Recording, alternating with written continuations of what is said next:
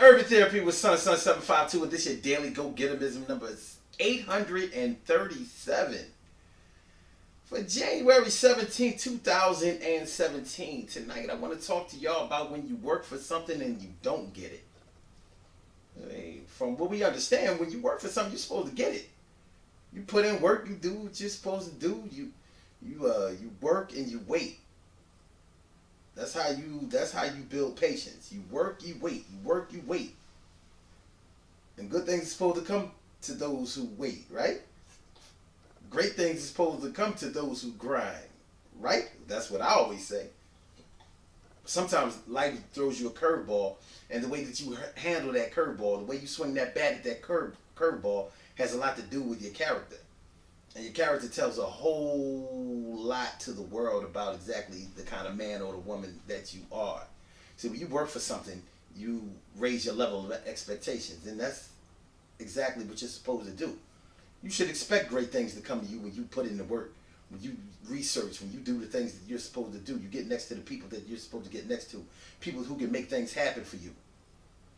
But we also have to remember, in dealing with people, and dealing with things, and dealing with our desires, some things aren't really in our control as much as we would like them to be, or as much as we would like to believe that they are.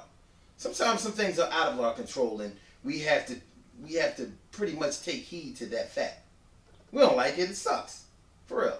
It's not a good look. But it's something that we have to deal with, and it's something that we all have to deal with. You know, when you think about when you work hard for something, you know, first of all, you identify the thing that it is that you want. You may do a little shopping, and I mean shopping as far as knowing exactly where to get what you want.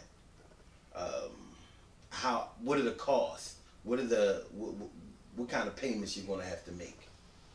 If it's a thing, even if it's not a thing, yeah. Well, I guess anything that you want is a thing in some kind of way. But even if you're looking for spiritual enlightenment, you have to know exactly where to get it and what costs are going to have to be paid in order to obtain it. See, costs have more to do with your actions than any type of monetary payment. So we have to take heed to that.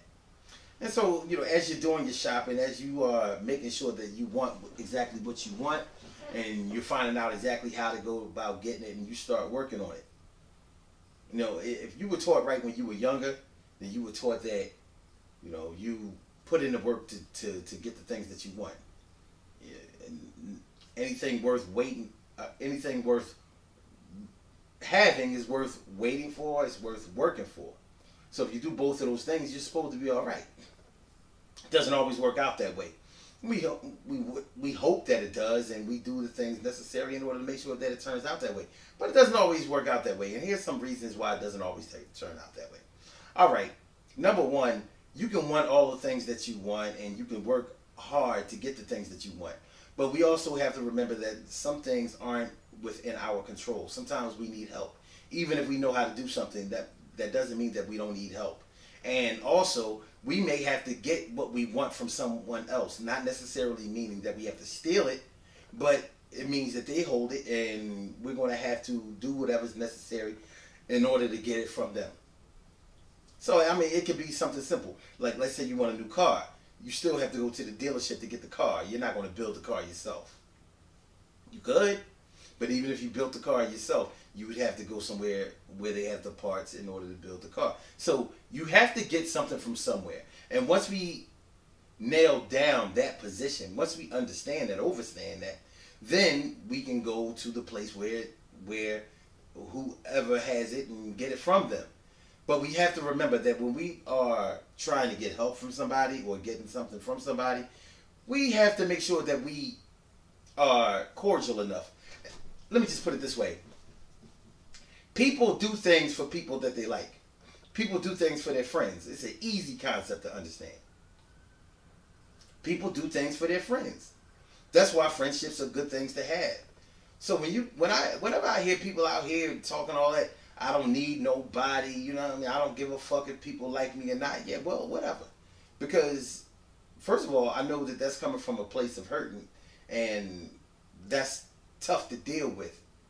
But when you have a bunch of people around you that don't like you, and those are the people that you're relying on, then you can pretty much expect not to get anything that you really want. That's the way that works. People do things for their friends. They do things for people that they like. Now, the best thing for you to do is to be around people that like you and that are your friends. Make friends. That way you won't go through the whole rigmarole of working hard for what you want and not getting it.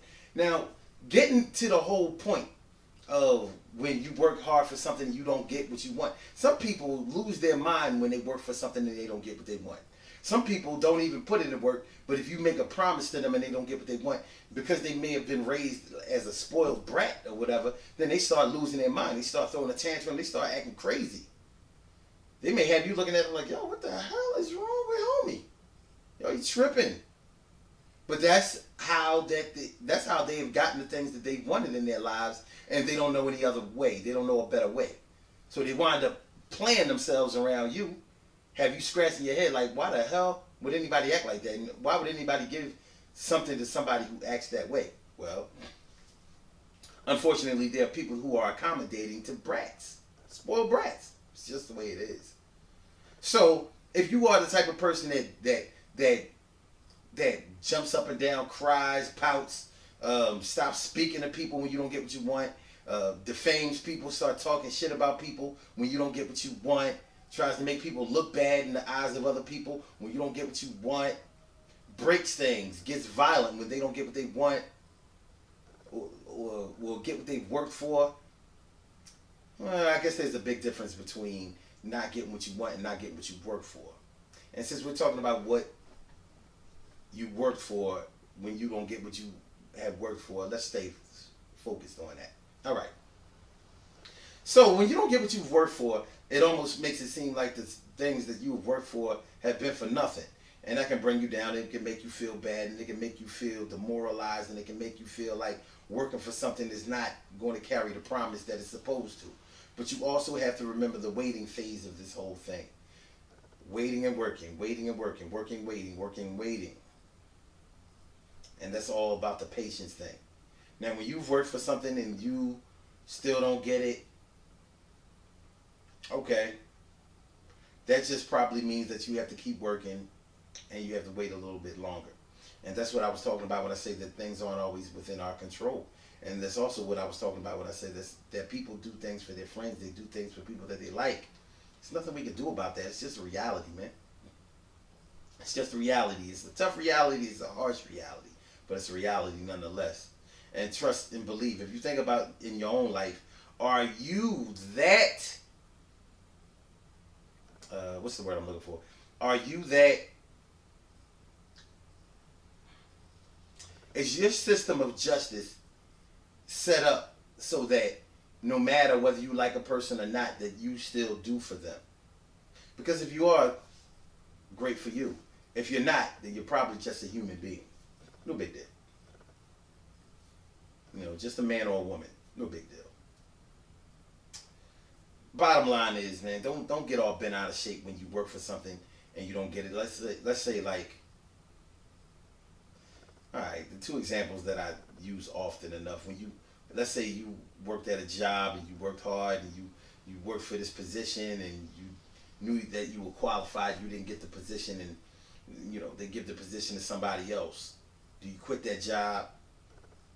Do you start snitching on people, especially the person that got the job over you? Or what do? How you handle that may determine whether you ever get offered that position again. Whether you are the best person for the job or not. In a relationship, let's say you've been in a relationship with somebody for years and you wanted to marry them, you asked them to marry you, or if you're a woman, you waited to be asked to be married and it never happened. Do you break up with them? Do you stick it out? Do you ride it out? Do you try to improve your communication? What do you do? Because a lot of that will determine whether the two of you have a future. You said you love him, right? Might have to prove that. Good things happen to those who wait. Great things happen to those who grind. And anything can happen to those who go for theirs. So go hard, go for yours, and remember, when it all comes down to it, we still have to remember patience. Working and waiting, working and waiting, working and waiting. And remember that people do things for the people that they like. They do things for their friends. Ain't no way around that shit. It's just no way around it. Don't get all super bent out of shape when you work for something and don't get it. It just means that the work isn't done. That's all it means. It just means that the work is not done yet. It's not completed yet. We aren't always on our own time. You just have to remember that. That's another thing I want y'all to remember. The Urban Therapy with Sun show is tomorrow night, Wednesday night, January 18th. And tomorrow night we're talking about after the inauguration, when the dust settles, or basically the settling dust. What's going to happen? What's going to happen after this weekend and Donald Trump gets sworn in? What's going to be the state of our people? How are we going to handle this? What are we going to do? What's it going to be like? How's our lives going to change? Not even just the lives of black people. What about the lives of everybody? How is everybody going to handle this? Are we going to be all right? Now, I'm thinking about maybe having a show next week, too, to see how the first few days after the inauguration have gone. As a matter of fact, the inauguration itself, what is that going to look like? Because if y'all have been getting a lot of things in your inboxes like I have, this is going to be monumental. It's crazy. So what's it going to be like? We're going to talk about that tomorrow night. And we're also want to talk about the state of politics, the state of the hood, the state of black people in and of itself, the state of all the citizens in the United States, the state of our position in the world, socio-politically, race relations, everything. We're going to get into it tomorrow night. Make sure y'all come through. After the inauguration, the settling dust. Tomorrow night, January 18th, 8:30 p.m. Eastern Standard Time. Well, you know, y'all know the numbers. Same as the Daily Go Get 'Emism show. 319-527-6199. You can listen online, blogtalkradio.com/Sun752. Peace.